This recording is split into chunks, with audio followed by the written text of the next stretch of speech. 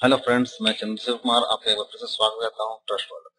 दोस्तों, आज हम सॉल्व करने जा रहे हैं प्रश्न वाली 4.3 के प्रॉब्लम को सॉल्व करना, जो प्रश्न संख्या 9 में है, जो कि काफी स्टूडेंट के लिए हार्ड बना जाता है और बहुत से स्टूडेंट बनाने में बहुत सारा दिक्कत हो रहा है।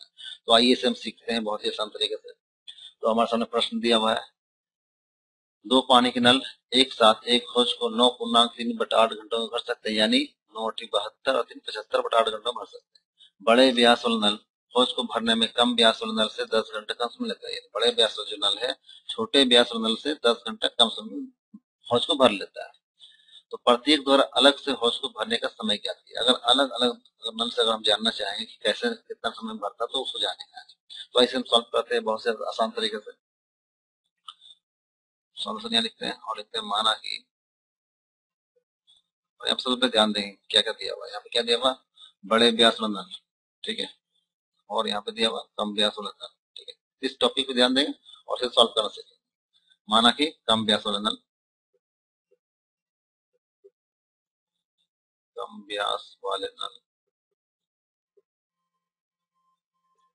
हौज को भरने में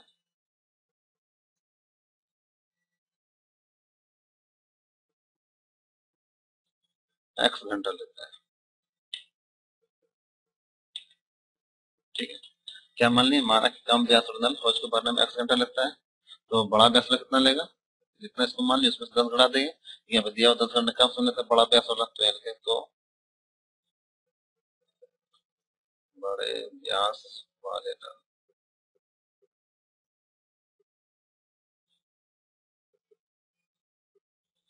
हौज को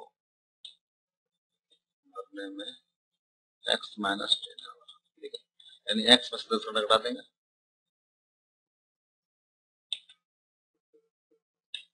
ठीक है। क्या लिखे, माने कम व्यास वाला नल हौज को भरने में x घंटा लेता है, तो बड़े व्यास वाला नल हौज को भरने में x-10 घंटा लेता है। ये होगी क्लियर। अब यहाँ पे दिया हुआ है इतना घंटा टोटल दिया हुआ, ठीक है। 9.3/8 घंटा पूरा भर सकता है, तो यहाँ लिखते हैं 1 घंटा में कम व्यास वाले नल हौज का 1 घंटे में कितना भाग भरेगा, कितना माने थे टोटल, x माने थे, ठीक है। तो क्या होगा, 1/x आएगा, 1/x। 1 घंटा में कम व्यास वाले नल हौज का 1/x भाग भरता है, ठीक है।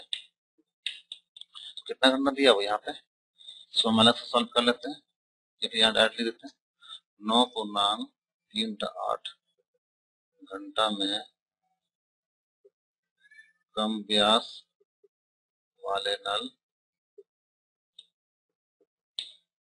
हौज का कितना भरेगा, 9.3/8 घंटा में कम व्यास वाले नल हौज कितना भाग भरेगा, 1/x जो दिया हुआ है इसको क्या करेंगे, गुना कर देंगे इससे। 9.3/8 से इसको सॉल्व करते हैं। 1/x गुना 8×9 = 72 3/75/8, ठीक है। ये हो गया, आएगा 75/8x, ये आ गया। ये क्या लिखे, 9.3 घंटा में कम व्यास वाला हौज का कितना भरता है, 75/8 भाग भर सकता है, ठीक है। इसी तरह लिखेंगे 1 घंटा में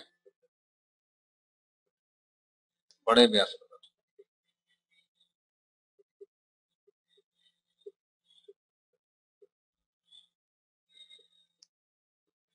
हौज का कितना भरता है। यहाँ पे कितना लिखे, एक्स लिखे तो कितना 1/x है, इसमें क्या है, x/x-10 है, तो यहाँ पे लिखेंगे x 1/x-10, ठीक है। जैसे यहाँ लिखे थे फर्स्ट में 1 घंटा में कम व्यास वाला कितना, तो 1/x, इसमें x माने थे तो 1/x लिखे, इसमें कितना है x-10 है, तो सेम यही भी रहेगा 1/x-10 लिख देंगे, ठीक है। उसी तरह से फिर इसको लिखेंगे 9.3/8 घंटा बड़े व्यास वाला नल हौज का कितना भाग भरेगा, तो 1/x-10 इंटू, यहाँ पे क्या है, 9.3/8 लिखना, डायरेक्ट यहाँ कितना आता है 745/8 आता है, तो वही लिख देते हैं 75/8, यानी 75 और बटा में ये आएगा, इसको इंटू करेंगे 8x माइनस, गुना करेंगे तो 80 आ जाएगा। 8 को 1 से गुना करें 8x आएगा, इसको गुना करें 80 आएगा। या फिर इसको ये 6 से उतार देते हैं, कोई दिक्कत नहीं। 8 को कॉमन ले लेते हैं और x माइनस 10 यानी इसको इससे गुना करना तो ये लिख देते हैं, ये निकल गया। अब क्या है, ये जो निकला और ये जो निकला दोनों नल क्या है, पूरा एक साथ भर देता है। ठीक है, दोनों नल कितना इतना घंटा में। ठीक है, इसको लिखेंगे प्रश्न से, आप लिखते हैं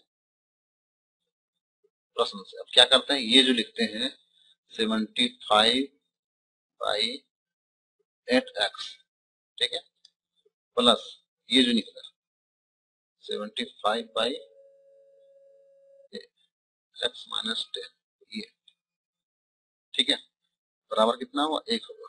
क्योंकि ये दोनों नल मिला के एक नल एक भाग पूरा हौज को भर सकता है, तो दोनों मिला के कितना आएगा, बराबर 1 आएगा। ठीक है, हम इसको केवल सॉल्व करेंगे और आंसर निकाल सकते हैं। तो ऐसे सॉल्व करते हैं, आगे सॉल्व करते हैं। तो सबसे पहले हम इसको क्या करते हैं, दोनों में कॉमन ले लेते हैं या फिर इसको भी रह लेते हैं यहाँ पे। और 75 बाई 8 है, यहाँ पे 75 बाई 8 दोनों में 8 है, तो हम इसको कॉमन ले लेते हैं।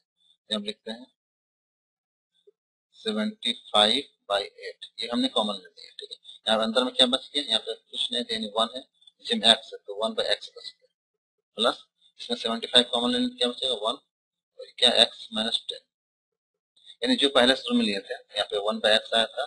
ठीक है, यहाँ पे 1 बाई x माइनस 10, तो सेम यहाँ पे आ जाएगा। ठीक है, क्योंकि यहाँ पे हमने क्या किया था, 75 8 से गुना किया था। ठीक है, यहाँ पे दोनों जगह में 75 बाई 8 क्या कॉमन ले लिया, वही जो हम शुरू में लिए तो वही आ जाएगा। ये जो है सेम आ गया, और मेरे पास जो था पहले था वो आ गया, बराबर में क्या आएगा 1 आएगा।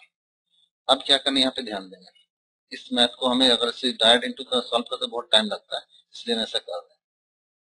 यहाँ पे सॉल्व करते 1-2 लाइन अभी। तो इसमें जो क्या है, ये 8 है, तो 8 1 से इंटू करेंगे, इसको जब बराबर का सट ले जाएंगे। ठीक है, तो फिलहाल के लिए ये जो इसको हम लिख देते हैं 1 by x plus 1 by x minus 10 equal to, इसको अलग से। ठीक है, ये हो गया। अभी यहाँ पे 8 को 1 से गुना करेंगे, कितना आएगा 8 आएगा, और ये जो गुना में इधर जाएगा तो बट्टा में जाएगा, बराबर दूसरे साइड में जाएगा तो बट्टा में जाएगा, तो 75 लिख देते हैं। ठीक है, अब इसे क्या करना है, हमें सॉल्व कर देना है, तो ये बन जाएगा। दोनों क्या करना है, एक्स, इसको एलसीएम ले लेते हैं, एक्स और एक्स माइनस 10 आ जाएगा। ठीक है, एक्स एक्स क्या कट गया, क्या बचे एक्स माइनस 10, इसको एक्स माइनस 10 को 1 से गुना करेंगे तो एक्स माइनस 10 आएगा। ठीक है, बीच में क्या था प्लस था, प्लस दे दिए। और फिर क्या करेंगे, इससे तो ये होगी, अब क्या एक्स माइनस 10 कट गया, क्या बच गया एक्स, एक्स को 1 से गुना करेंगे तो एक्स आ गया। ठीक है, बराबर 8 बाई 75, ये लिख दिया। अब इसको थोड़ा सा इसको पहले नोट कर लें, क्योंकि इसको मिटा के हम आगे सॉल्व करेंगे। यहाँ तक नोट कर,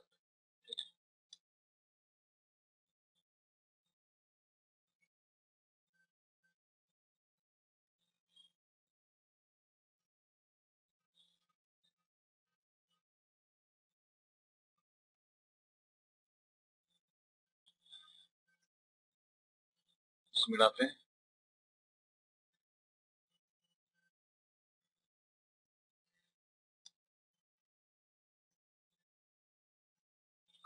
फिर से हम यहाँ से सॉल्व कर देते हैं।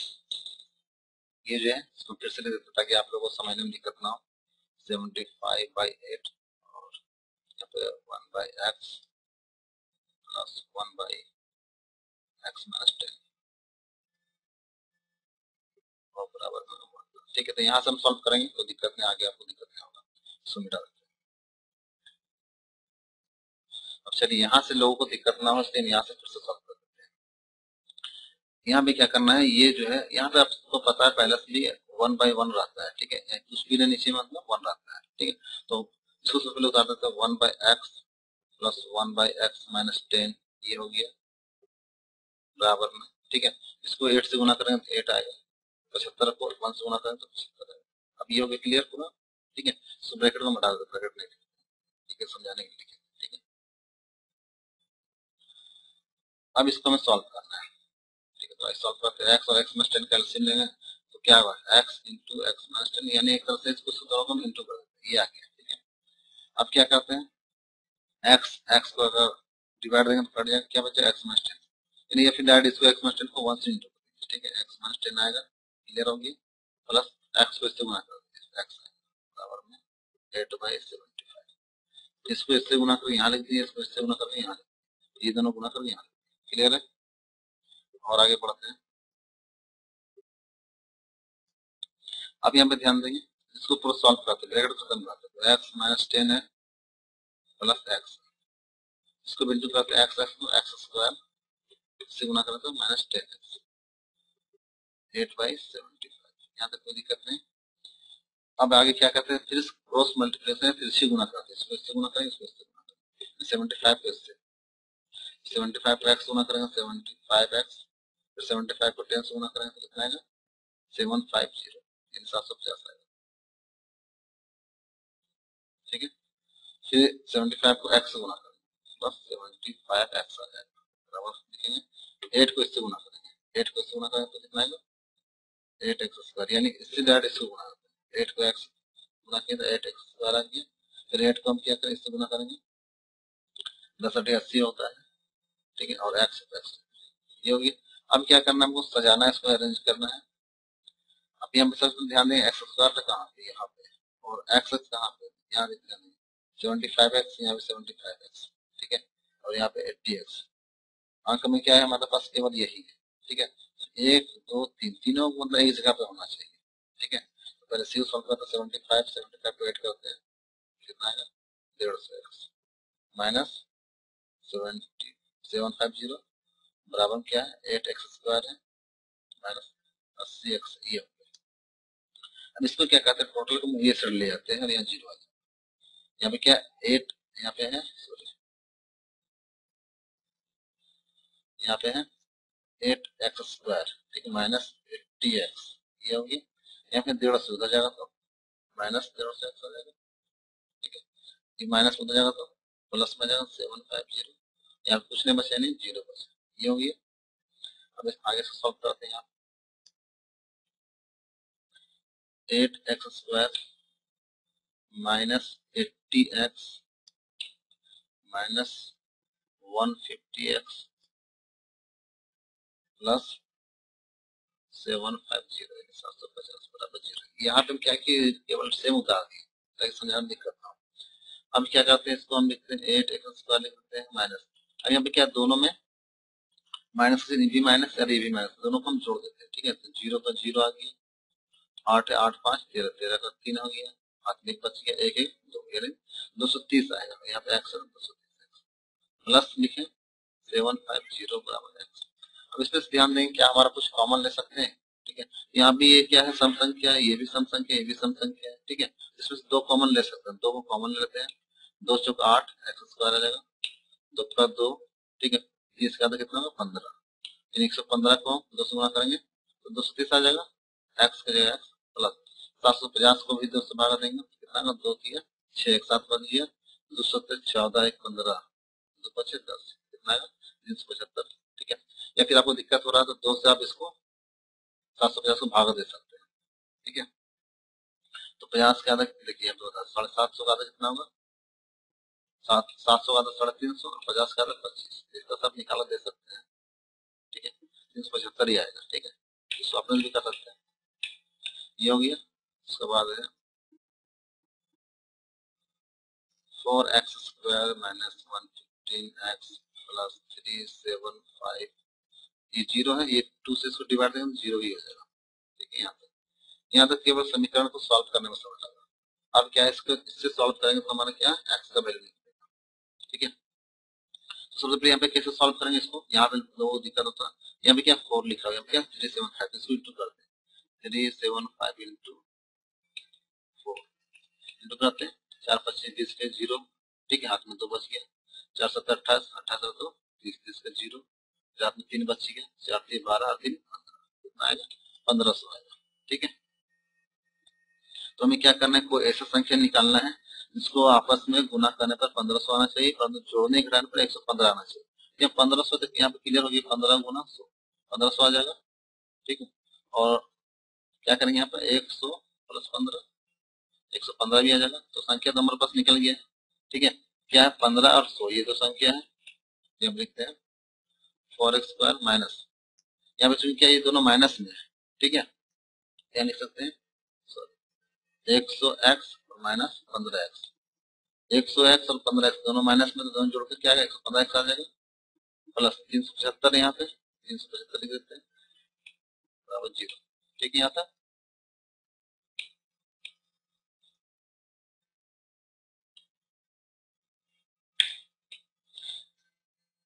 अब इसमें क्या करते हैं, कॉमन लेते हैं। तो कॉमन क्या आएगा तो देखते हैं। यहाँ 4 है, यहाँ 104 और दोनों कॉमन क्या आएगा, इसमें से हम 4 कॉमन ले सकते हैं। ठीक है, 4 को कॉमन ले लेते हैं। ठीक, दोनों में x है तो x भी कॉमन ले लेते हैं, 4x कॉमन ले लेंगे।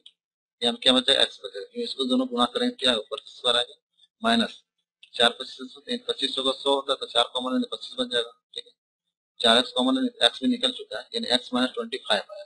ठीक है, अब जो यहाँ पे आता है, हमने क्या बताया था पहले, ये जो आएगा सेम यहाँ पे उतार देंगे x माइनस 25। ठीक है, ये जो आएगा सेम यहाँ पे उतार देंगे। क्लियर हो गया। अब यहाँ पे ध्यान देंगे, यहाँ तो सॉल्व कर चुके, यहाँ पे क्या माइनस लगा हुआ। ठीक है, यहाँ पे क्या करेंगे, माइनस देते हैं। यहाँ पे क्या 15 होते हैं, यहाँ पे 15 लिखते हैं। ऐसा इसलिए कि माइनस 15 को एक्स गुना कर माइनस 15 एक्स मैच कर लिया, तो माइनस 15 को हम गुना करेंगे माइनस 25 से, दोनों गुना करेंगे तो 375 आएगा। ठीक है, आप गुना कर चेक कर सकते हैं, बराबर में 0। ये होंगे 4x और यहाँ पे क्या माइनस 15, इसको लिखते हैं, और ये दोनों सेम है तो इसको लिखते हैं x माइनस 25 बराबर 0। ठीक है, ये हो गया। अब यहाँ से कोई प्रॉब्लम नहीं है, यहाँ से आप आसानी सॉल्व कर सकते हैं। तो क्या लिखेंगे, 4x माइनस 15 बराबर 0 लेंगे या x माइनस 25 बराबर 0। ठीक है, x का वैल्यू क्या निकलेगा, माइनस 15 हो जाएगा तो प्लस 15 बाई में 4 चलेगा, एक ये निकलेगा, या x का वैल्यू माइनस हो जाएगा तो प्लस हो जाएगा 25। तो ये तो होगा नहीं। ठीक है, ये बटा में दिया हुआ x बराबर क्या होगा 25 होगा। तो 25 समझ क्या लिखे थे, 25 समझ क्या माने थे। तो आप जब पहले प्रश्न लिखे तो उसको ध्यान देंगे, शुरू में बताया था क्या लिखे थे, कम व्यास और नल। ठीक है, तो भरने का समय निकालना था। ठीक है, क्या लिखे थे, एक्स बराबर क्या निकलना 25 घंटा, यानी छोटा नल जो है, यानी छोटे व्यास यानी कम व्यास नल जो है हौज को भरने में 25 घंटा लेता है। ठीक है, लिखते हैं प्रत्येक द्वारा अलग अलग से हौज को भरने का समय। ठीक है, तो लिखते हैं कम व्यास वाले नल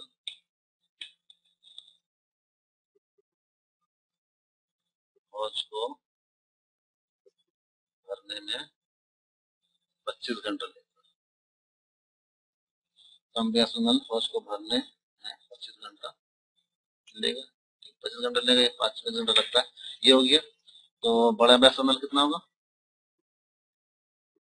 बड़ा व्यास वाले नल हौज को भरने में कितना समय लेगा, यहाँ पर 10 घंटे कब समय लगता है। ठीक है, तो 25 माइनस 10, ठीक है, कितना लेगा 15 घंटा। क्लियर हो गया। ये दोनों का कम व्यास नल कितना लेगा 25 घंटा, और बड़े व्यास नल कितना लेगा 15 घंटा लेगा। ठीक है, ये हमारा आंसर हो गया। अब आगे का जो प्रॉब्लम है वो नेक्स्ट में बताएंगे। Thank you.